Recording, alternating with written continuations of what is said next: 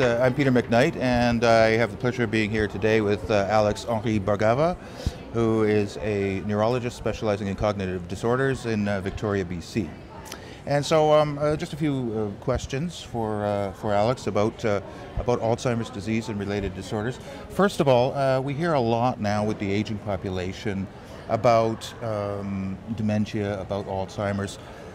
Could you give us a simple layman's explanation of what dementia is and how this differs from normal aging, the kind of things that happen to people as they get older cognitively? So that's actually an important question that even some physicians don't have a clear understanding of.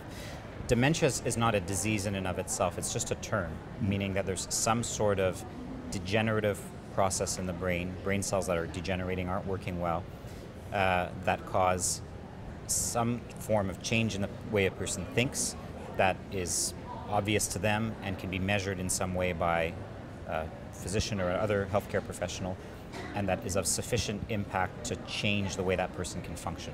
That's what dementia is. There's a number of different types of diseases, or more appropriately pathological processes, so abnormal changes in the brain that cause dementia, and the most common of those is Alzheimer's disease, which is a process that was described in 1906. But there are a number of others, and in fact probably the most common is a mixture between Alzheimer's and something else as well. Right. And so how does one distinguish between that and the sort of things that happen to people in normal aging, where they start forgetting things? How does one distinguish between that and the pathological dementia? So at an absolute term, to be very accurate and say someone had Alzheimer's disease, past tense, you can only distinguish on an autopsy when the person's passed away and look at it.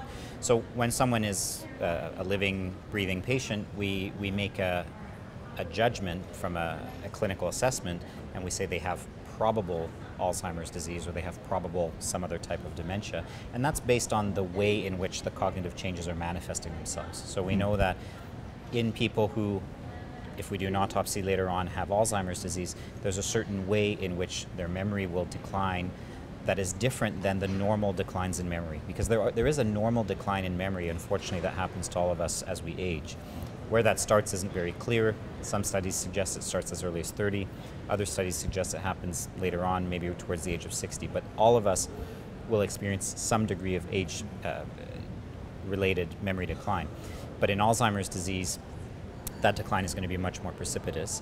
And in most of the people who have the more typical manifestation of that Alzheimer's disease, the way in which the memory declines in such a way that the doctor assessing the patient can say, well, this is not normal. Early on, it can be a difficult thing to distinguish, actually. Right. Okay. Now, as I understand it, research has shown us that you talked about the changes in the brain, and research has shown that some people can have what would look like the brain of an Alzheimer's patient and yet be functioning relatively normally. Do we understand what's going on there? Why it is some people can have these problems in their brain, yet they're able to function?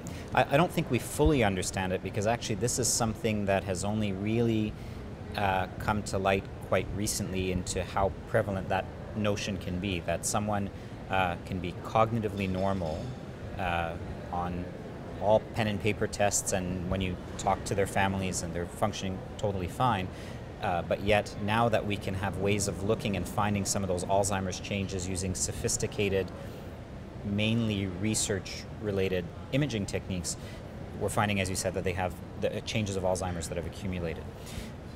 One possibility, and that's probably true in many cases, is what we're learning from other studies is that the changes of Alzheimer's disease, those abnormal changes in the brain, predate the onset of symptoms by several years. And so there's an idea that your brain can compensate to those changes for quite some time, and it requires a certain burden of changes before your brain is overwhelmed and it produces symptoms. And so possibly the patients who have Alzheimer's changes but are normal are still early on in that accumulation of changes, so that they haven't yet shown problems. And in fact, this is where drug companies are trying to investigate whether drugs might work in that population of people to prevent the onset of Alzheimer's if we know that they're already having some of the changes in the brain. Another possibility is that what we now consider the changes of Alzheimer's disease may be only part of the disease, and there may be other changes that need to happen at the same time to really produce the disease, and we haven't figured out what those are yet. Because remember, as I said, that Alzheimer's disease, how we determine it when we look at it on a brain, that definition hasn't changed very much since 1906. And so there are other changes that are happening in the brain that may need to happen on top of the changes that Dr. Alzheimer described. And then yet a third possibility is that there may be some people who have protective mechanisms so that they're developing Alzheimer's changes, but their brains are more resilient to those changes than the average individual. Right, I see. So now I think the $1,000,000 question, which people are interested in, is, as I say, we have an aging population. Many people are getting to the age where they need to concern themselves with this. What is it that people can do to decrease the chances of their developing Alzheimer's, or can they do that?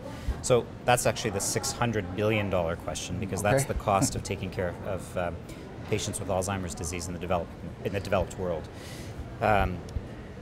We're starting to find out that there are things that we can do on an average basis. It doesn't mean that if you do all these things, you're guaranteed not to develop Alzheimer's, and I think that's an important thing to take home.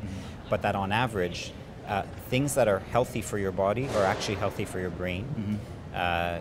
Old saying, healthy mind in a healthy body, but we actually have some empirical proof now that actually leads to a delay or even possibly a prevention of the onset of Alzheimer's disease. So for example, engaging in a combination of aerobic and resistive exercise seems to be quite robustly across a number of different ways it's been studied, helps to delay the onset of Alzheimer's. Engaging in socially stimulating activity in mid and late life prevents the development of Alzheimer's disease. Engaging in mentally stimulating activities such as arts and crafts in midlife and maintaining that engagement through to late life seems to delay the onset of Alzheimer's disease. And generally, working your brain and training your brain seems to help. People who speak more than one language, people who play a musical instrument, for example, have a delayed onset or perhaps a prevention onset of Alzheimer's disease. There are genetic risks that play into all of this, and we know a few of them, and we don't know many of them. And so someone could exercise right, could be mentally stimulated, could be socially stimulated, and still could have Alzheimer's disease, unfortunately. And so it's important not to say that if people develop this condition, it's because of something they did. But if we want to put the odds on our side, those are some of the things that we can do. Right. Now, I noticed a couple of times you mentioned delayed the onset of Alzheimer's and prevention. Do we know whether we can actually prevent it, or is it just a matter of delaying? It's a hard question to answer, because the incidence of Alzheimer's disease increases exponentially with age. And so, for example, there's many more people who will develop Alzheimer's at the age of 85 than at the age of 80. If we can delay that by even 5 years, we've actually pushed beyond the average life expectancy.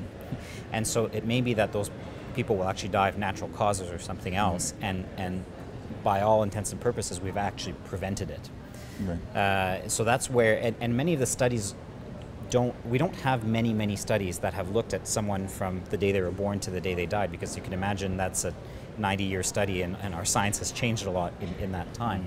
So we infer things based on cross-sectional studies or on short longitudinal studies, and that's why we often talk about delay rather than prevention, because the only way to prove prevention is to have a group of people that we study right up until they die. Right. Okay, well that's wonderfully helpful. Thank you very much, Dr. Alexandre Henri-Bhargava, for your help in us understanding dementia and Alzheimer's. My pleasure. Thanks.